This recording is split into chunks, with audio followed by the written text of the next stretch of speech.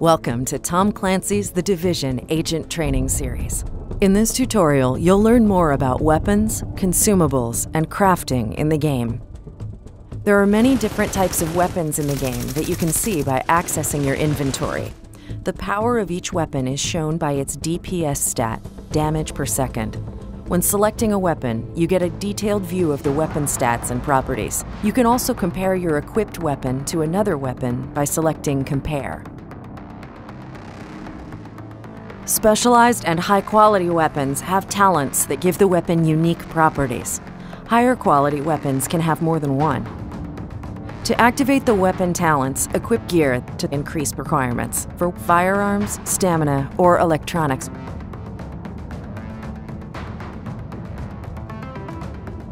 You can customize all your weapons with mods that you find by defeating enemies, finishing missions, and in loot caches. Mods can affect different aspects of your weapons, such as handling and stats, and can be transferred from weapon to weapon.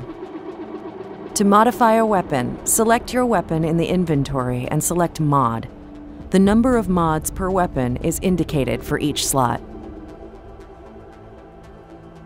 You'll find different types of consumables across the world that you can pick up and use anytime to temporarily increase performance.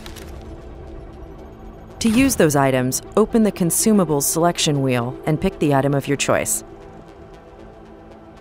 Food and water consumables increase character performance. Special ammo consumables increase your weapon efficiency. Grenades come in different types that have different effects and that you can choose depending on the situation. Crafting enables you to create new weapons, gears, and mods. You can access your crafting station at the base of operations. To craft an item, you need a blueprint and crafting materials.